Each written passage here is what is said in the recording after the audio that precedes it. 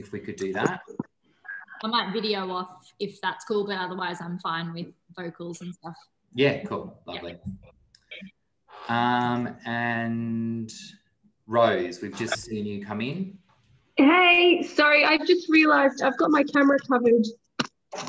I'll just, oh, okay. Let's see. Can you hear me? Yeah, we can see you now too. All right, cool. Lovely. Awesome. Cool. How are you? Good, thanks. How are you? Good. So, Rose, we've just gone around the room and just introduced ourselves. So would you like to introduce yourself and let us know where you're from? I mean, I know you, but where you're from and how long you've been using Oway for? So I'm from Melbourne, currently within my 5K zone. I've been hairdressing for over 20 years, and I used Weller for 18 or so years, and then swapped to Oway because it's more in line with how I live. Yep. But yeah, I still feel like a newbie to Weller. So yeah. So this would be great for you. Cool. Yeah, you've got a beautiful studio space up there. I love it. It's really cool. Yeah, I'm pretty lucky. Yeah, it's good. Yeah. Lovely. Okay then. So I'll just go run through a little bit of Zoom room etiquette before we start, if that's okay. So first and foremost, I want this to be really relaxed, a relaxed environment, informal. We're going to have a bit of a Q&A at the end. So if you've got some technical questions that you want to ask, or we want to mishmash around the room, because obviously, you know, you guys and a lot of you have been using Oway for a while, and you might have some tricks and tips up your sleeves that you're happy to share with everybody as well. But if you do have any questions along the way regarding anything that I'm talking about, please feel free to step in.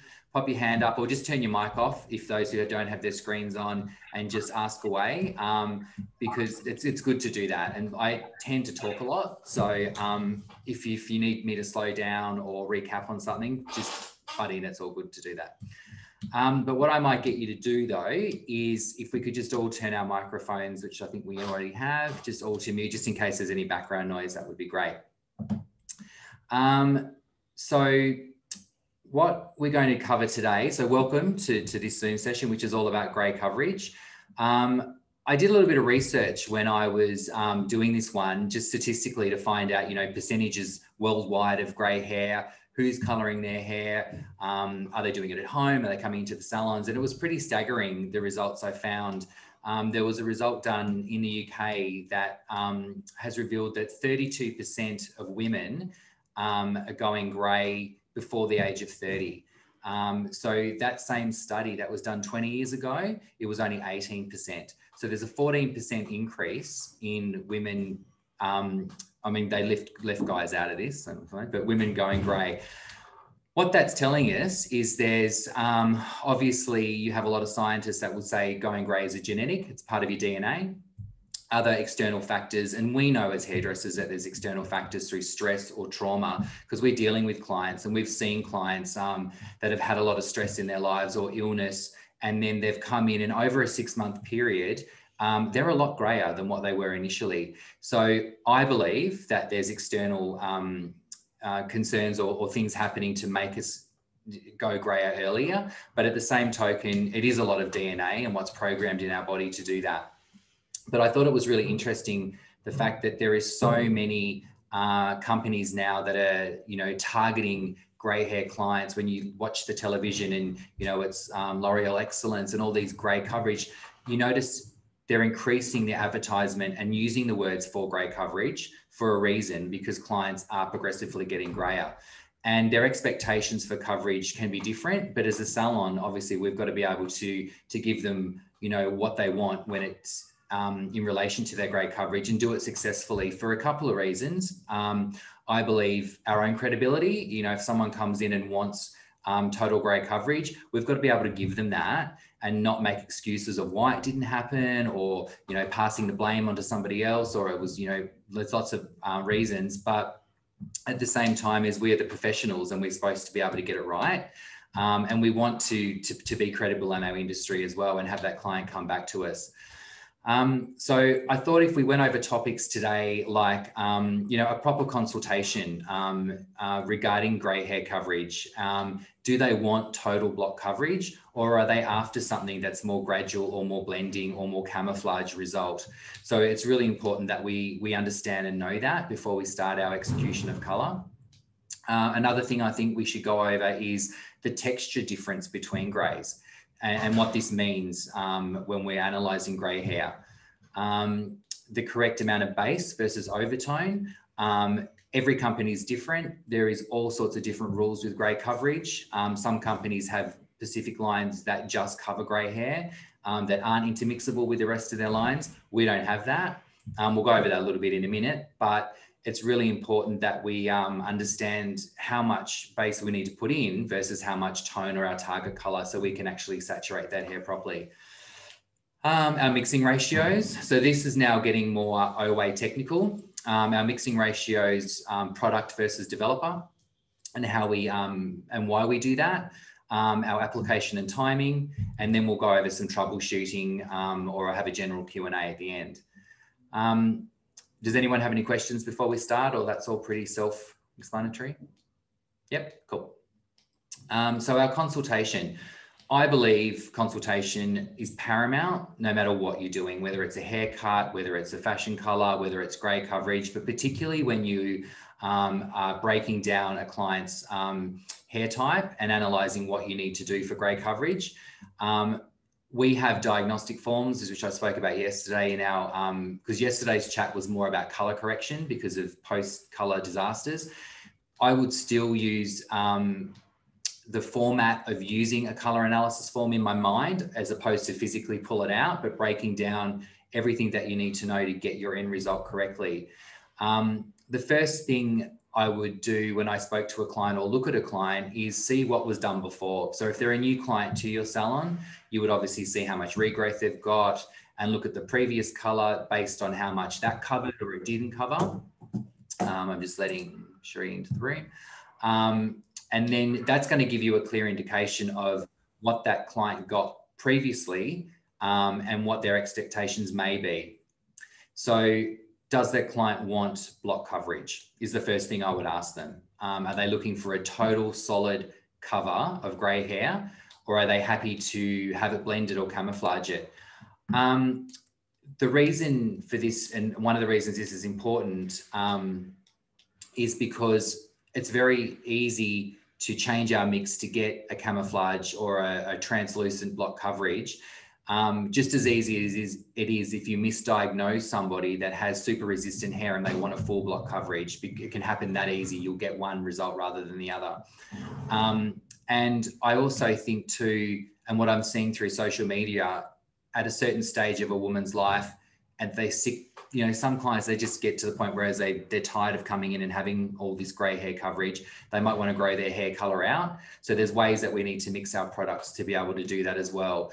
Has anyone seen a bit of a shift, especially because of lockdown? Maybe people are growing their hair out or embracing a little bit more of the greys, and we are changing our techniques and how we do it. Yeah. Yeah, I totally agree with that too. It's really important that we know also to obviously your mixing ratio and the developer use when preparing a colour. We will do, for a full block coverage of grey hair, we will always recommend you use 20 volume with a mixing ratio of 1:1, okay? So with a grey blending, you can use H-tone for grey blending. Our H-tone obviously is a 9-vol, which typically works traditionally just like a 10-vol would. I don't know why Oway did a 9-vol. I get exactly the same results, but as with a 10-vol. With a mixing ratio of 1 to 1.5 or 1:1 for a strong resistant hair, 10-vol will give you more of a camouflage result. On clients that have super fine hair, I find mixing 1:1 with H-tone, you actually can get pretty good saturation with that and grey coverage. So it's case specific with like most brands or most clients, that you just need to work that out. But it's important to know that going in for grey coverage, 20-vol is your hero developer, and your mixing ratio is predominantly equal parts. And we'll go over why we do that in a sec too. So then we've got the texture of the grey hair. So we have, you know, grey hair versus resistant grey hair. I always think that is really important to understand what types of grey hair that we're actually working with on our heads. And we all notice that there's different textures in grey hair just by looking at it. Like you can see a client with some grey hairs that are, you know, really, really coarse, and others are quite fine. Others are kind of wiggly and wiry and stick out. So obviously, from what I found, that grey hair generally is a coarser type of hair because it doesn't contain any pigment.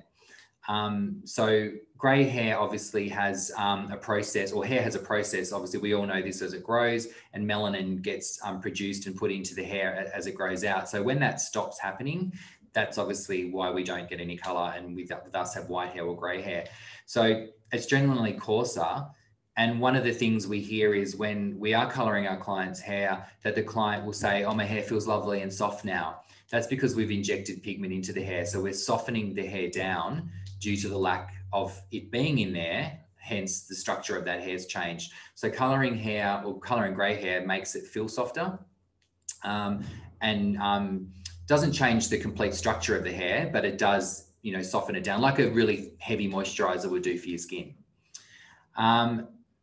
But when you're breaking down the different textures of grey hair, you can see them, like I said before, they're either fine and glassy, thick and coarse, and some are wiry and are quite typically curly compared to their normal hair, which generally could be quite straight. And then you actually have these like bits that just stick out, like really wiry bits. These are all key signs of letting you guys know of how we're going to approach this colour. Okay, and how we're going to get total coverage with it.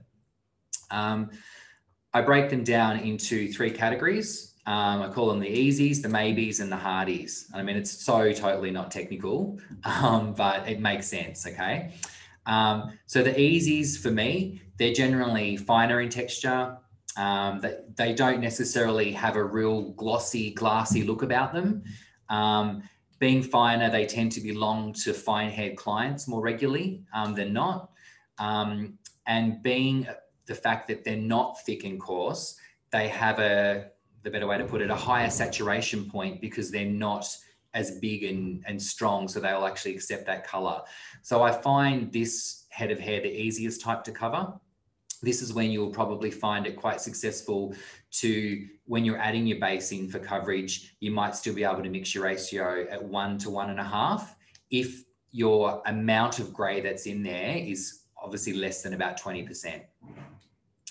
The maybes, or the in-between, that to me, this is when you look at a grey hair and you're not sure. You think, okay, I don't think it's super coarse and resistant. However, there's a few that are sticking out. The majority of them aren't. Some look a little bit glassy and resistant, others don't. In this case, I would always go for a recommendation of always mixing your mixing ratio 1 to 1, okay?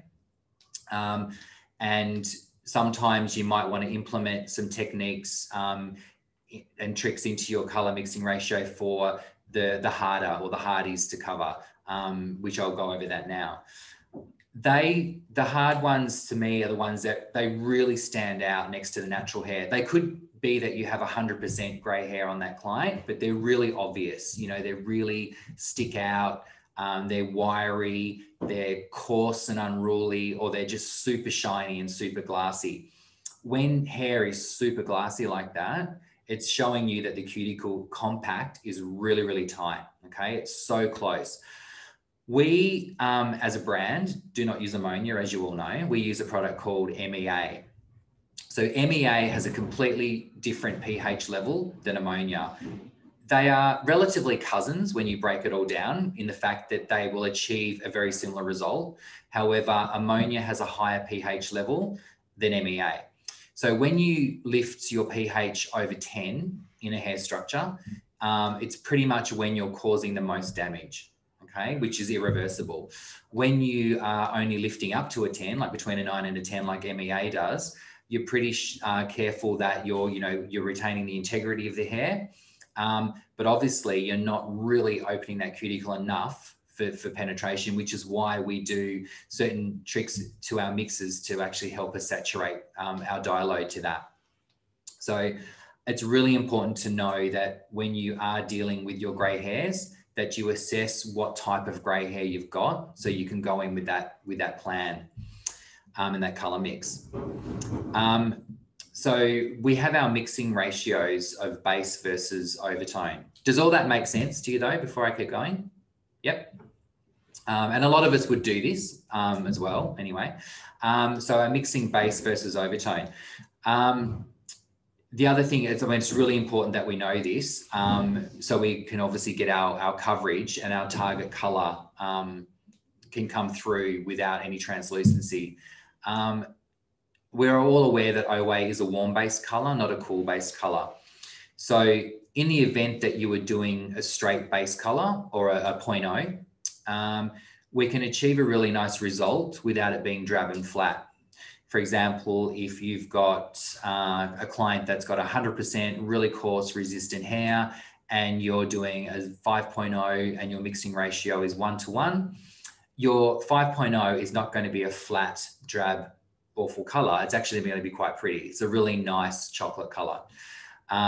So don't be concerned that if you have to go in and just use straight base that you're going to get a flat colour, whereas say other colour companies that are cool based, that can almost work against you with coverage, and you do need to add a little bit of gold in that to actually get that coverage as well. So I've used both cool and warm, and I prefer warm because I can always cool it down. Okay, but it seems weird that using a straight base in a cool color range that you're not going to get as much coverage. I prefer it the other way around. So you will get a nice result on that. It's also important to know that because we are a warm base color, that if you want a cool result, you need to add ash, okay, in that. So you need to put at least a quarter of ash in your mix to cool that color down. Or you can use your 0.1s. So your 0.1s obviously are a natural ash.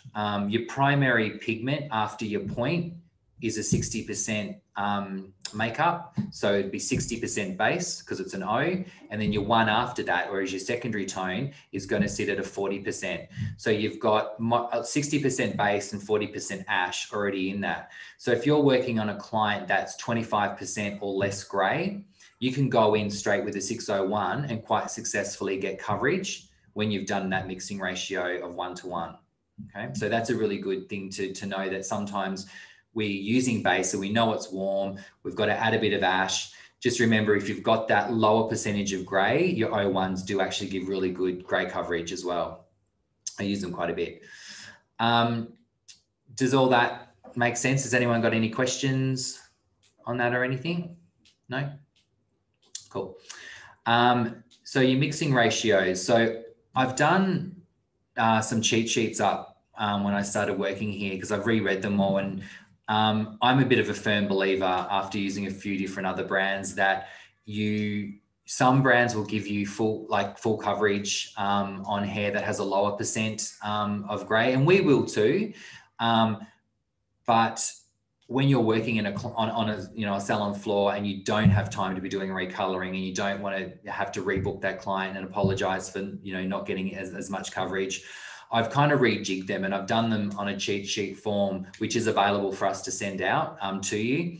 All new salons coming on board will get it automatically anyway, because I think it's really important that you go over them. But we can flick it out to you from our OneDrive, and you can print it out and have it laminated. So it's a really good tool to have in the salon when you have new staff members start, or you're doing some in-salon training. You don't need to do up a graph. I've already done it for you. So we'll go through the percentages of grey, how much base I would put in, my mixing ratios as well. So I've started off with 0 to 25% of grey. So when you're looking at a client's head of hair, obviously you're breaking it down into, per square inch on the scalp, looking at that square inch, going, how many greys versus naturals do I see in that? Do I see 3 or 4 strands? So it's around, 5%, or do I see a lot more? If you're looking at a client, obviously, and they're predominantly grey around the hairline and it's scattered through the back, you know, worst case scenario, you might need to do 2 mixes, especially if you're lifting through the back, if they're like a 5 and a, you know, a 7 here, and you're depositing in the front, lifting in the back. But generally, I would always do my mixing grey ratios for the majority of grey hair I've got in a concentrated area. So if they're, you know, 80% grey around the front, that's what I'll go in with. So to alleviate you having to do 2 mixes.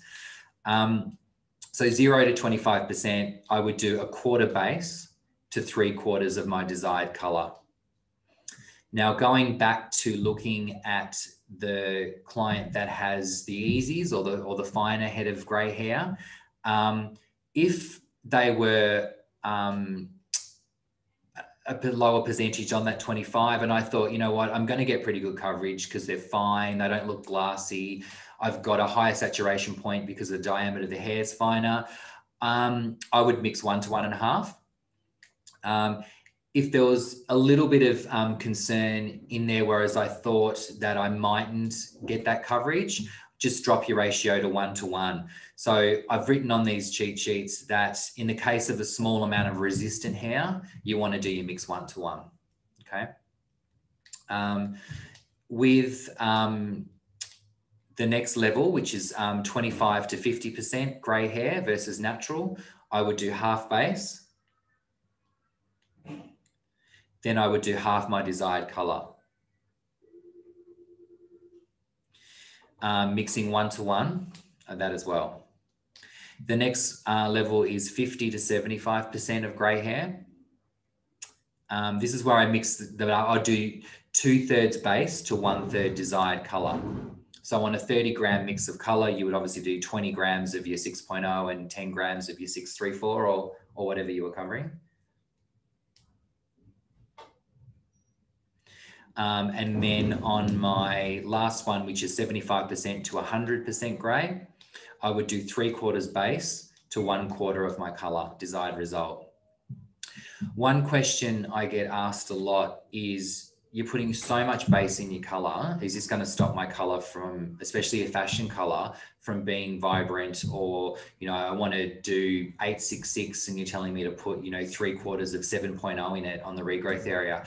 Remembering our bases are warm, so they're not actually going to counteract and flatten that colour down too much. So when you are working with a cool base colour, generally, technically, they'll tell you to use your 0.3 as opposed to your 0.0 or your gold instead of your natural. Whereas with ours, because our bases do have a warm undertone, it won't dull that red down. You'll still get that vibrancy.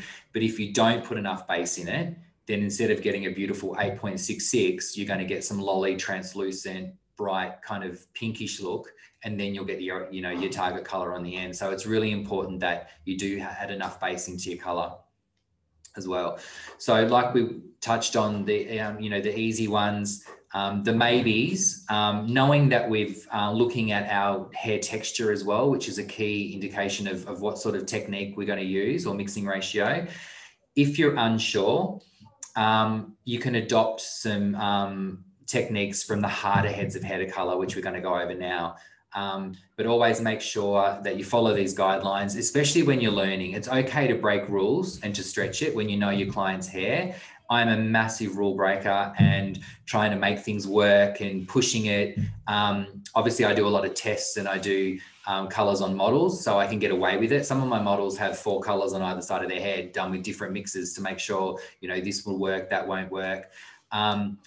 If you don't break rules, you can't learn as well. But I find that if you know your rules first and your ground rules, and you get that confidence and the stability in what you're doing, then yeah, it's okay to bend the rules and make them work. And it all comes with experience, not even experience with how many years you've been hairdressing, but experience with how long you've used a product for, because they're all different. So it's just, you know, getting your head around it and working with it. I also believe that it takes a good 6 months of working with a color before you've pretty much done every sort of color on every sort of head of different hair through that salon door, depending on how busy you are or what you've seen. So you might think, well, I've never tried it. If you're unsure, stick to your guidelines, make it work. And that way you can, you know, break some rules later and stretch out. When you have a client that has, you know, really super coarse hair, which I then categorize as the hardies, the really hard ones to cover, I always anticipate a level of translucent coverage no matter what. So translucent coverage is if you've got a client come to your salon and you've looked at their hair. I had a mate who I don't color her hair. She has a weave put in and I don't know how to do weave. So I say, I'm not doing your hair. You can go to the salon you're going to. But they don't use Oway and they use a color with ammonia in it. And she still had translucency with her color. So it's obviously they're either misdiagnosing what's going on in their hair or they haven't anticipated the fact that my friend has medium to fine hair, but her gray hair is really glassy, okay? So what that's telling you is even though it's she's only got 30% gray hair, it's super glassy, she's going to be a hardy, not an easy, okay? So you need to then think, okay, well, what do I do with that? Translucency obviously is a lighter version of the color that you've put on. It doesn't necessarily grab on all the grays, but it might grab on a percentage of them. Okay, so that percentage of translucency that you see on a client, so this is one way of diagnosing it. Whether you've done the color yourself and the client's come back in and gone, you know what, I love the color, but it was a little bit wishy-washy, or I felt like I went gray quicker. That's what we hear, like, oh, I went gray in 2 weeks. And it's the fact that we can see a regrowth line, but they see a demarcation line or a translucency patch where the hair color basically looks like it's washed off. That's called translucent coverage. That can always, in my mind, sit between about 30 to 70%. So if I'm looking at a head of hair that I have colored, I will then look at the patch and go, right, what level of translucency do I have in that mix? Did 50% of the gray hairs cover and 50% didn't? Therefore, it's 50% translucent. What that tells me is when I go back to my mixing guide, I then need to think, okay, if I'm doing half 6.0 and half 634, I then need to look at my 6.0 and go, right, I need more strength from you. What can I do to make you give me my coverage and not give me my translucency? When I looked at the hair and it was 50% translucent, I then think, all right, well, I need to change 50% of my 6.0 to one shade darker, which is your 5.0. Okay, it won't go as dark as a 5 because what that 5 is going to do is basically sit on that 50% of translucency and give you a 6 level, because translucent hair always appears lighter. So if you had a client, as another case study, that was 100% gray, she had really, really coarse resistant hair, and you did an 8.0. And it was like, yeah, I love it. It looked really great. When she comes back in, she mightn't tell, but you might see a little bit of translucency in that coverage. You can go, right, well, it looks to me, it's about 20% translucent. Then what you would do then, you would take your mix of say 40 grams of 7.0 and you would take 20% of that and put in 7.0. Okay. She's still going to end up on an 8 result. You're just going to limit the amount of translucency you're going to get. Okay.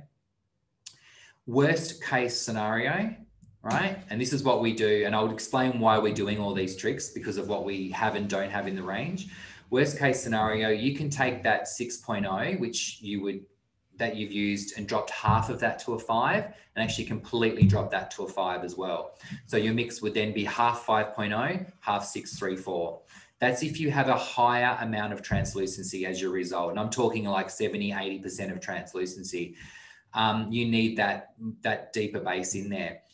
What you're creating by doing that is basically a double N series, okay? It's not a negativity towards a brand that you have to do that. It's simply our technique to get around translucent gray coverage, just like another brand has a base series and then they have a double N series, okay? So if you looked at your client and you thought, oh, that's like super gray, really resistant, instead of using 6N, I'm going to use 6AA. Okay. In a lot of those cases, you can't intermix your double N series in with your fashion shades. They don't allow you to do that. Some of them make other fashion shades that you can intermix with them, but it's rare. So we have a hybrid system. All our colors are anything you want them to be. They're toners, they're high lifts, they're gray coverage, they're boosters, they're everything, depending on what you mix it with regarding your developer. So what you're indirectly doing is you're saving money by not having to buy a whole double N series. You just use the one product you've got and you make a double N by adding a deeper base in it. Because when you look at a color chart from a range that has a double N series, they're all half a shade darker than the existing base anyway. So that means that they've got a darker base in them to give you coverage. and those colors have ammonia in them and we don't. So a lot of companies have different tricks and techniques to get grey coverage, but each grey coverage client is completely unique and it's never going to be the same. And there's always, you know, one or two tricky clients that we have and we think, oh, what am I going to do to get this? But this is why I've done this. So we've just got these simple procedures to follow. It might mean that you have to try 4 of them to get it. But this is where I want you to use your gut instincts and go, right, I'm anticipating translucency from this really thick, heavy, coarse hair or this really fine, shiny, glassy hair. I will drop my base a percentage. Even if you drop it half to start with, you might get a little bit, but then you know the client won't notice, but you'll know next time to put more in it when she comes back in, okay? Mixing ratio, does all that make sense to you? So that's how we make a double N, yep. Mixing ratios for the color and develop up. So we've briefly touched on that. Mixing ratio normally in our color is 1 to 1.5 or 1 to 2 when you're doing a super blonde or using H bleach. To make a super grey coverage, we always mix it 1 to 1. So what we're doing is we're still putting enough oxygen in the product to develop the pigment, but we're actually increasing the amount of MEA versus oxygen, which is our swelling of the hair agent, and also increasing our dye load. So we're actually helping to penetrate that. So in most cases, in your general in-betweenies and your finers, you will get, or your easies, sorry, you will get really good coverage mixing 1 to 1, as long as you put enough base in your hair, in your color mix versus your overtone, and that you do mix that ratio 1 to 1 to make sure that you're saturating that pigment. So for example, you're putting 40 grams of color, you put 40 grams of 20 vol. I always think that, and that's going back to help making a double N series as well by doing that. When your next step for beautiful grey coverage is your application and your timing. So super important. We all know that our application when we're doing grey hair, especially using a product like ours that doesn't have that ammonia, that instant boom swelling action that ammonia creates, we have a very slow release oxidating colour, that our application is really important. It's great to take finer sections and making sure that when you're putting the colour on, that you're putting enough on. So describe it when we're teaching that, you know, you would put it on like you're spreading peanut butter on a piece of toast, not Vegemite, okay? So you've got to put enough on. You still want oxygen in there to develop it, like the aeration, so don't like put loads on, but your finer sections will help you with your application. I always find that if I'm taking a section and I'm lifting it up, I want to see a little bit of that product push back, a little bit of that tint push through in my section when I lift up. Then I know I've got enough on the other side, and then I will reapply the top and then reapply the bottom. Take my section, lift it up, watch it push through, then apply that way. And obviously we all know that we start at the greyest areas. So there's no point starting a grey regrowth at the back. You always start where the hair's greyer, and that's generally going to be around the front. And if they've got that side area here that's really tough and wiry, I always dab it all around the hairline first, and then I'll start my cross section just so it's had a little bit longer on that hairline. You set your timer after you finish the application. These are pretty basic things, but we've got to go over them. So you set your timer after. So we do a minimum of 45 minutes processing time. And that's going to start, as soon as you finish the last part of your application. It's really important that we process our grey coverages for 45 minutes and not 35 minutes as per 20 vol instructions. That last 5 minutes is crucial for timing. I know when I've spoken to a few of you that you've increased the timing a little bit as well. The longer the colour's been on, the better result you will get. Depending on how a salon booking system is set up, not everybody has, 50 minutes to an hour to process our colors either. So sometimes, we might want to stretch out our application time or, just to 45 minutes rather than half an hour when you're doing a grey coverage, get it on in your half an hour. That way you've got that little bit more development time while your next client's coming. But 45 minutes is crucial that we leave it on. The biggest thing that I'm hearing is not so much application, but it's timing or mixing ratios. I think we can overlook it or we can forget. You might fluke it and actually get a really nice color result one time with a client by mixing 1:1 because 1:1.5 because she had that finer head of grey hair. But then the next client will come in and you're not thinking and you're doing it, and then all of a sudden you've got translucency, and it's like, why hasn't this worked? You know, so it's really important to do that, do your ratios and your application perfect. I still believe there's clients out there that have really tough, resistant grey hair. We've all got them. So we've got a few other things that are added into our range that can help us get that coverage. So this is more like your troubleshooting area. So we have a product called Hypercolor. Traditionally, Hypercolor is used as a process accelerator. It works when you apply heat to it, when you add it into your product and mix it in, then add your developer. And you can cut, say, a 30-minute processing time down to 10, let it cool for 5, and then rinse. It works, but you need the addition of heat. How Hypercolor works, is everyone familiar with Hypercolor or used it before? No? Yes and no? Cool. How Hypercolor works is it's really important that you add it to your product first and then you mix it in. So there's other companies that make, and they're not even companies that make hair color, but they make this additive that has essential oils in it to do the same sort of thing. And Hypercolor, we already have it. It's part of our H system. So it is essential oils. You get 2 benefits from it. You'll get a really longer result processing time by using it, but also heaps and heaps of shine. Because it's an oil-based product, it adds incredible shine to the hair as well. So sometimes I use it when a client's got some damaged hair or it's a little bit dry and we're just doing a regular color and I want to boost the condition and shine up in that client's hair, I'll use a bit of Hypercolor as well. Not necessarily to reduce my processing time, but make my work look better. That's how I do it. So how Hypercolor works. Sorry. You go. I have a question. Go for it. So if you were going to use it to improve, I guess, a gloss or a shine, yep. Would you still use heat, or? You don't need to. You just won't reduce your processing time.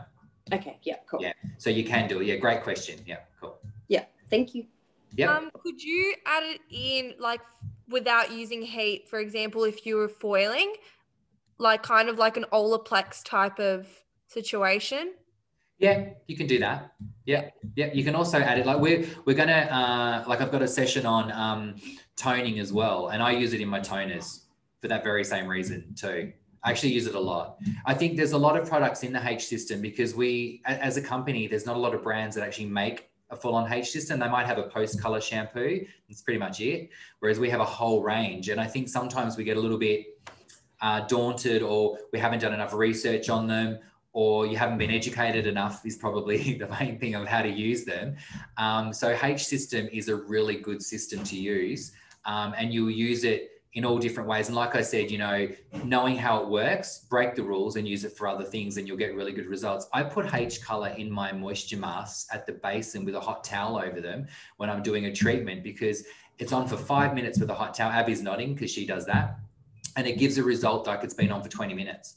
So if you're pushed for time and you know that a 20-minute processing time of moisture mask is going to be way better, or a rebuilding mask, than a quick 3-minute lovely massage at the basin, massage it for 3, hot towel it with the Hypercolor in it, leave it on for an extra, 2 or 3 minutes, boom, you get so much better result, because that Hypercolor will draw it into the hair. So how it works is you mix it in with your color first. You always mix it together with your color, and then you add your developer. So in your Opedia, there's instructions on how to use Hypercolor. I read them about 5 times, and I was totally confused every time I read it. I'm like, I don't get it. So they give you total mixes, but then because our mixing ratio is 1 to 1.5, none of the total mixes made sense to me. So I did all my maths, divided it all down, and basically for every 10 grams of color you put in the bowl, you put 4 drops of Hypercolor. Okay. And it's a much simpler way of learning how to use it. So if you've done 20 grams of color, you put in 8 drops, obviously. So that ratio will go up depending how much color. This is prior to adding your developer. Okay. You then mix it together really well in the bowl, and then you would add your the right amount of 20 vol. So say if it's 40 grams, you would do 40 grams and you'd put of color, you'd put your 16 drops of hypercolor, mix it together, and then you would put your 40 grams of 20 vol in that bowl as well. And then you mix it all together that way. And what's happening is all the oils in the hypercolor are attracted to the color molecule in our color or in our tint, and they circle it. And then when you mix it with hydrogen peroxide and it hits the hair, it works on positive and negative charges, and it pushes it away and it pushes it further and deeper into the hair. That's how it decreases your processing time, because it works faster. Now, with grey hair coverage, when using hypercolor, we don't want you to reduce the 45-minute processing time, okay? With or without heat, irrespective, still leave it on for 45 minutes, because our main target is we want grey coverage, yeah? But what the hypercolor is doing, even without added heat, on for 45 minutes is giving us a processing time of about an hour to an hour and 10 minutes. So if we didn't use hypercolor and we left our regular tint on, mixed as a resistant mix, and left it on for longer, we know we're going to get better coverage, but we don't always have the opportunity to leave a tint on for that long.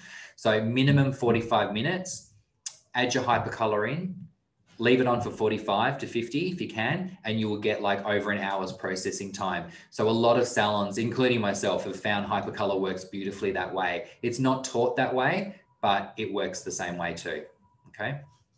That's really good.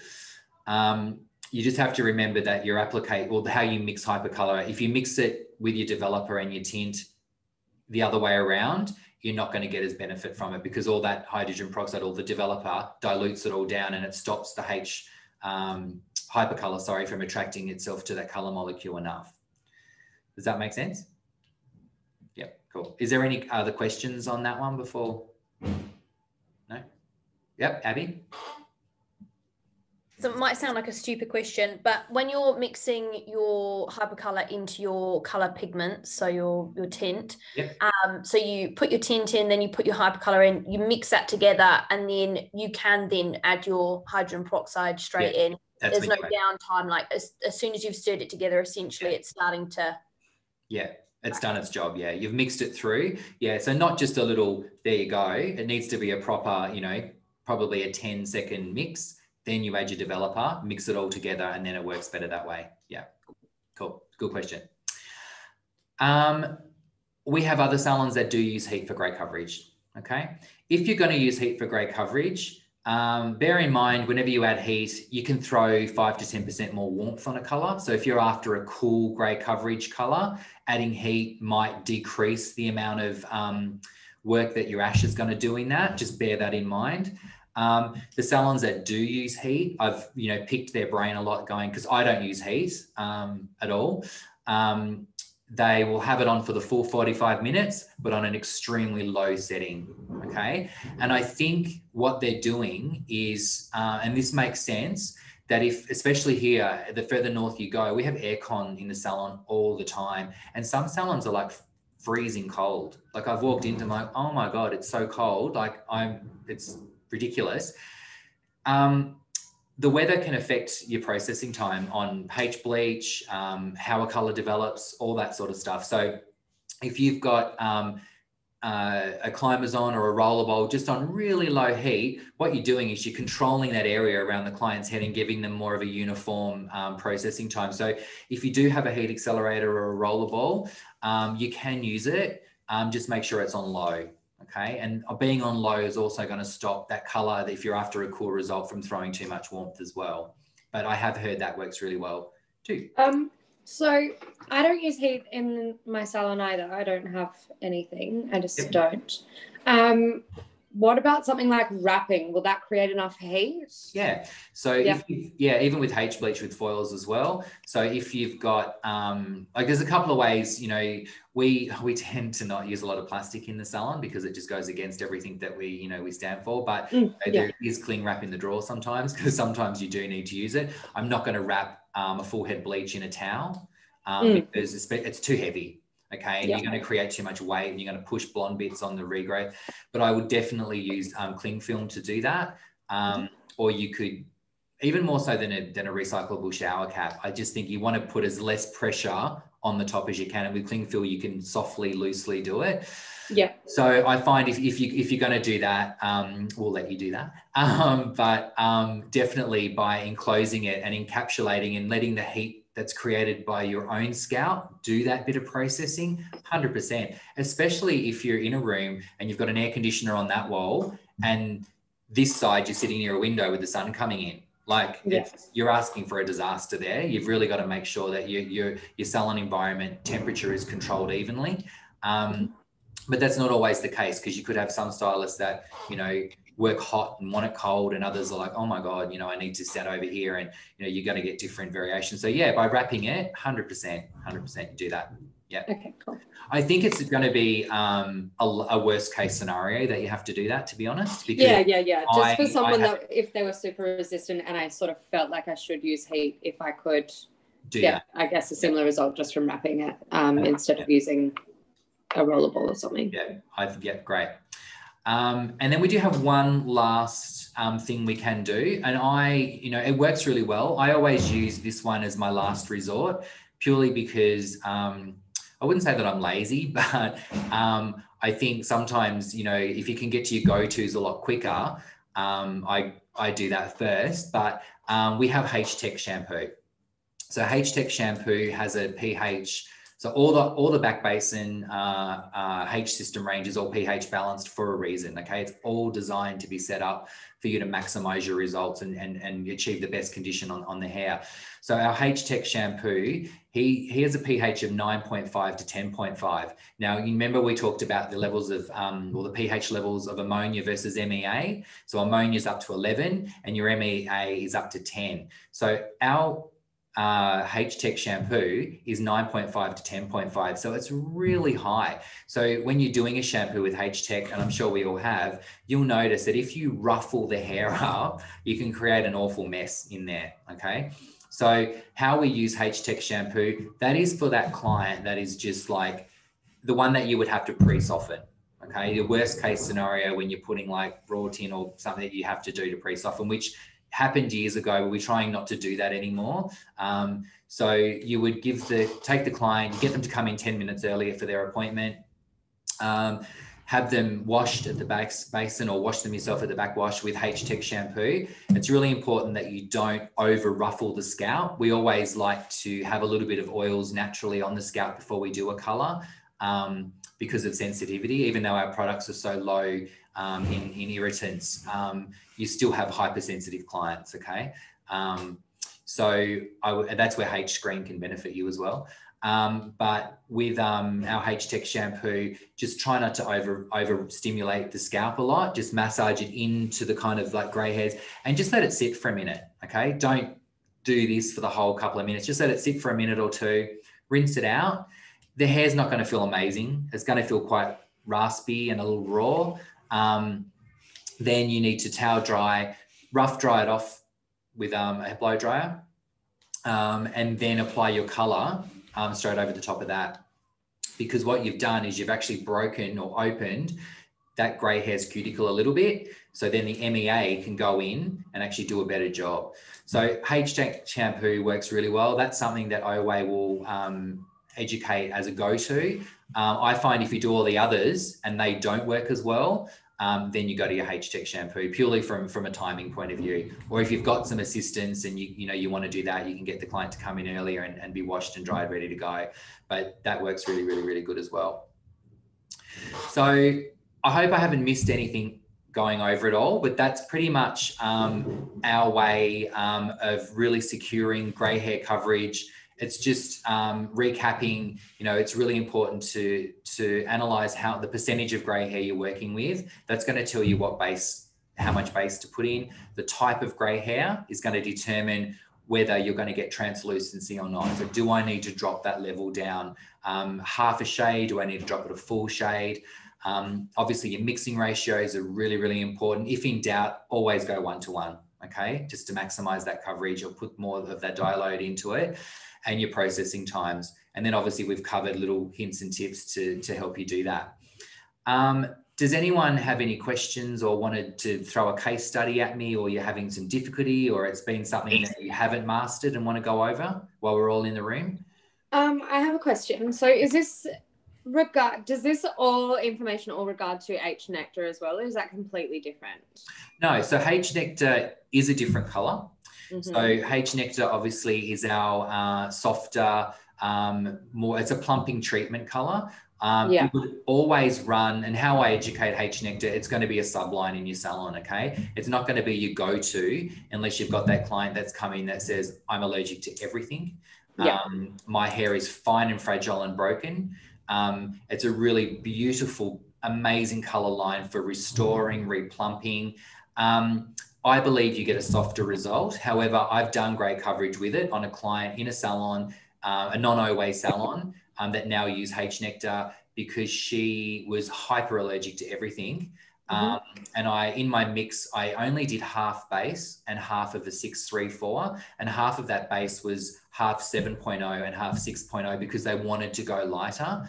And I got like full coverage, absolute full coverage with it. It was amazing. Just 1-to-1 ratio? 1-to-1. H nectar is always mixed 1-to-1. Okay, yeah. As opposed, so that mixing ratio will never change with that. And obviously it's a smaller range and doesn't have the amount of fashion tones in it. But it is beautiful. It's not to be confused with, say, Shades of Q gel, okay? It's a gel color, but it's not a semi-permanent. I've only ever used a Veda and now, or OCS and now Oway. So I'm pretty, I guess, used to making my own color, if that makes sense. We just have like a base and then your tone. So I guess in a way I'm kind of used to that, but I've only really used H nectar for like toning and like ends color and stuff. I just didn't really think. I tried it once for a grey coverage and I just got nothing, so I never tried it again. It is a lot softer. It's not really, I wouldn't go in with H nectar and promise to your client you're going to get full grey coverage at all. Yeah, no, she was super resistant, but also it's super sensitive. So we gave it a whirl, but I didn't have much. I didn't have any education on it. Did you use just straight base? I think so, yeah. Yeah. Okay. Did you get any coverage at all? It was a little while ago. I think it was pretty minimal. So that was when you think, okay, I've got to go in with like a whole shade darker, but we're still not going to guarantee you full coverage. Like my client that I did it on had really, really fine hair. So obviously her saturation point's a lot less or greater. And she, and it wasn't really super glassy and resistant. So she's an ideal candidate for grey hair coverage or blendage with H nectar. I would always use H color for that, for your total coverage. And, I know a lot of salons use H nectar to tone, and it's beautiful because it's a rebuilding color, but I use H color pretty much predominantly and have my H nectar as my go-tos for those particular reasons as well, with the client. But cool. But obviously I was at Veda for 14 years. I used to work for them in the UK. So I know exactly what it's like when you change from a brand where you have a base and you add tone to something the color chart and go, well, how do I get 2 grams of blue violet and 3 grams of yellow? So maybe, Phoebe, we can connect and have a bit of a chat with you, because I can give you some really good ideas to make it easier for you to convert over. Perfect. Thank you. We'll do a Zoom there. So I'll flick you an email later. Thank you. It's all right. Did anyone else have any questions on anything? Maybe just to, off the back of that question, do you think with your particular case, using the 634, that you would have got better coverage with using a warm shade to sort of like fill the grey? If you were using just a 6.0 or just a 7.0 or even some ash, my assumption would be that you might not get as better coverage, but with a warm shade, because you've got that sort of filling component, even though it is for grey coverage, that you might have got better coverage because of that. Yeah. Is that with the H nectar you're talking about? Yeah. So with coverage, or getting like a bit of a, if I'm just using base, like getting a bit of a murkier kind of result, like maybe gold results would come up better. 100%. So in that case too, like I said, it is also case sensitive with your clients, even though we have warm bases. And I've swatch tested all our bases against competitors on white synthetic hair, and our bases are warm. Sometimes with grey coverage, like Jenna said, adding a little bit of gold pigment definitely helps. It's almost like it undercoats it for that as well. So if you've ever done an 01 or you're using ash and you think, oh, you know, you can still add a little bit of gold or put a little bit of 3-1 into your mix as well, because you've got that gold and ash tone to help you get a bit of coverage. And that's going to be trial and error. But yeah, straight using the 0.0s, I don't know. I think my end result was definitely a 3-4. Like there was no flatness from any base whatsoever. But yeah, you're right. Maybe doing that as well. But I was just working with a girl in our salons up here, and she has a client that is super sensitive. And obviously we don't have black in H Nectar. So the darkest you can go is 3.0. And I said to her, don't mix any tone in it. Just use straight 3.0. And it worked beautifully. So I think maybe it was because it is case different. And Phoebe's client, she had really coarse resistant hair. So from a consultation point of view, I wouldn't have gone in with H Nectar, but from a sensitivity point of view, that's what you want to use because she's hypersensitive. If you're worried, yeah, it's patch test with H color. But I haven't had, obviously some of you guys have been using the color a lot longer than what I have. And I haven't had the amount of clients go through my chair to see percentage wise with reactions. But Jenna, you probably, have you seen many clients with reactions to H color at all in the salon? Or H Nectar? H color. I guess because of our philosophy sometimes, but yeah, I wouldn't say, definitely not compared to any other range. No. But obviously we just gain a lot of clients because you get clients come to you. Yeah, we have everybody who's allergic to everything. Yeah. I mean, I've even had clients that I've applied tints a millimeter off the scalp to suit them sometimes because it's not a reaction to the product. So to answer your question, probably not. But like there's just so many ways that you can avoid these days by highlighting, by, I don't know, balayaging, foiling, applying off the scalp. Creatively, there's so many differences now. But yeah, I haven't really, if I want grey coverage, I wouldn't really go H Nectar. I'd probably explore other options if they were resistant. Then absolutely, yeah, I would be foiling and having some kind of natural result and talking them down that road instead of trying to go for coverage that they might not necessarily get with any range as well. Like some people have those clients that are just tough. Yeah. Oh yeah. I mean, I've traditionally, before I turned to more of a natural option, we didn't have all these products around when I trained. So the products I used, you'd mix them in the bowl and they'd burn your face. Like they just hit you with like ammonia and fumes, and you put it on the scalp and the client's like, oh, I can feel it. We would give them a clip or a tail comb to scratch their scalp while the color was processing. We did all the worst things that you could possibly do, but we knew no better. We had clients smoking cigarettes in the salon. We would offer them a coffee and an ashtray. That's what we used to do. You know, it's crazy. Now it's like, you know, we're embracing the healthy side of our industry and removing as many chemicals as we can, but we still have to achieve results, because without the results, you're not going to get the clients back. So I think if you want to go over to H Nectar, we just probably have to under-deliver and overachieve with what we promised them. Always do a patch test with H Nectar, H color if they're super sensitive. But and then you've got your H screen as well that you can add directly into your tints as well. So mix up your color and add 4 or 5 pumps of H screen directly into your bowl. Mix that in, and that also creates a beautiful barrier to help reduce irritation while the color's processing. It's great for clients with psoriasis, anyone with eczema, or people that might come to you, as like Jenna said, you know, clients are actually outsourcing salons that can offer these sorts of things. So if you get a client come to you, they're going to tell you, I'm hypersensitive, I'm allergic to everything. You know, they'll sit it in your chair and scream it at you, basically talking themselves into being sensitive sometimes. But if that's the case, H screen everything. Put 4 to 5 pumps of H screen in your tints and just help that. Leen? If you add H screen into the mix, will it weaken the color? No, not at all.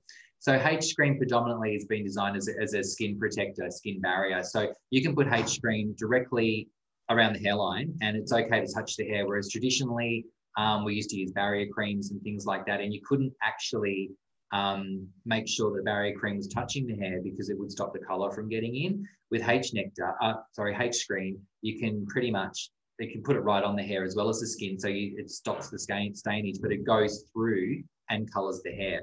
So that's an indication of it's not really going to stop the color from getting in. If anything, also H screen, 100% oils, beautiful, makes the hair beautiful and shiny. So if you're running a color through the ends, pop a bit of H screen in it, mix it in, and you can color balance with it too. It's really nice. Yeah. Cool. Eve, did you have a question you asked because your microphone went off and I didn't? Did you want to ask? Yeah, I do. Sorry. Right. I've had a few issues with a client that she's basically 75% grey, but she's got the dark bits in her hair. Yep. You know how they're like salt and pepper. Yep. Whenever I used 6% on her, she'd always throw warmth. So now I've been using 9-volt to like get a translucent bit coverage on her, and it's working a lot better. But I've had to go to foils now because you're still throwing red in like the dark bits. So what's her natural base? Grey. Her dark bits. What are they? Her natural. Oh, like a 5. Yep. And what color are you putting on? Like a 6 or 7? No, I've tried all the 90 series because she wants to be actually grey. And then I've tried like the 9-1, and then I've gone to 8-1, and then now I've gone to 7-1. Okay. So obviously what's happening is like your base 5, obviously because you've been using 20-volt for coverage, but you're also lifting from 5 up. So that's where your warmth's coming from. And then like a true ash. So that's that sort of client that you're never going to get the lift and coverage in one go. Yeah. You can compromise and meet in the middle, but that's the sort of client that I would do, whereas I would do put in my 7 and 7.1 for my coverage, use my 20-volt, but you're going to have to do foils as well and like cream them out and then put a really beautiful soft toner over the whole lot. So I have a lot of clients that have had grey hair and they're a darker base, and using like 8 and 7 or even 8.1 and 20-volt is going to give you coverage, but obviously it's lifting that natural hair up, and that's where your warmth's coming from. But that's and then I would have to go through and do floodlights or foils as well to compensate from the warmth, to give them that kind of blonde. Who's the girl? Oh, I can never remember her name. And she's one of my. She used to date Brad Pitt years and years and years ago. What was her name? Gwyneth Paltrow. Oh, you know that kind of Gwyneth Paltrow, sandy. She's not a white blonde. She's like a sandy cream with creamy bits going through it. She's not ash either. I love that color. That's like an ash tint and foil combination. And that's the best way to counteract this. You're never going to get it in one go. It's always going to be a bit of coverage, and then she's going to have basically orange in her hair because it's coming up from the 5. Yeah. Yeah. So that's a 2 color. So in a lot of, with our price list in the salon I used to own, we would have, obviously all your foil prices, we would have your tint prices. Then I would have a creative color price. And that was always $30 to $50 dearer, whether it was on short or long hair. And that creative color encompassed a tint regrowth and foils, because you needed to do both to get that. And that was one of the clients, typically a client that would fall into that category of a creative color, because you're doubling up on your work to try to get that end result. And then the grayer she gets, and then the less base she's got in it, the less foils you end up having to need to do. So we always to say to them, it's great because as you get older and you get grayer, we don't have to do as many foils, so the color will get easier. But unfortunately, it's not a one-trick pony. It's not a double process. I used to always put my tint on and then I do my foils over the top, whereas a lot of people don't do that, but we call it floodlights. We did it all the time, been doing it for years, and it works amazing because you get coverage of the gray, and then the H bleach will then lighten the tint up, so therefore your color's even. Whereas if you go in and do your foils first and tint around it, your H bleach doesn't cover the grey, and you're also lightening natural hair, and you've got artificial pigment on the end. So you're going to get an uneven result. So we would always floodlight that client, which was tint regrowth, then our powder or cream lightener to give us our lift as well. Okay. Yeah. So you try that.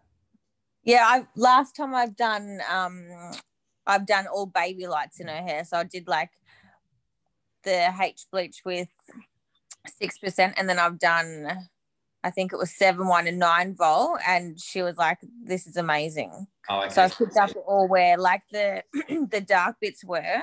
Yeah. I've done that with like the 7-1 foil. Yeah. And it was like, it was really even. Yeah, cool. So by doing that combination of color you've got around it. Also too, like I mix my vols together. So if you don't want, 20 vol will give you up to 2 levels lift, depending on whether the hair's fine or thick. Okay. So we say 1 to 2 levels. That means you're not always going to get 2 levels on thick, coarse hair. On finer hair, you'll get it. 30 volts, 2 to 3, and 40 volts, 3 to 4. Most brands will say that with their developers, but sometimes you want to kick a bit of base, you want to kick a bit of the product, but you don't want to use all 20 volts. So you could mix H-tone and 20 volt together and make a 15 volt. That's going to give you a little bit more coverage, but also help reduce that lift that you're going to get as well when you're doing that color. Yeah, okay. Because I've been, I don't know, I'm obviously naughty because I only use 9 volt for my grey coverage. I don't even use 6%. Okay, that's not naughty. That's just you knowing what works on your clients and breaking your rules. But I've got some clients that if I've used 9 volt, I just know it's not going to work.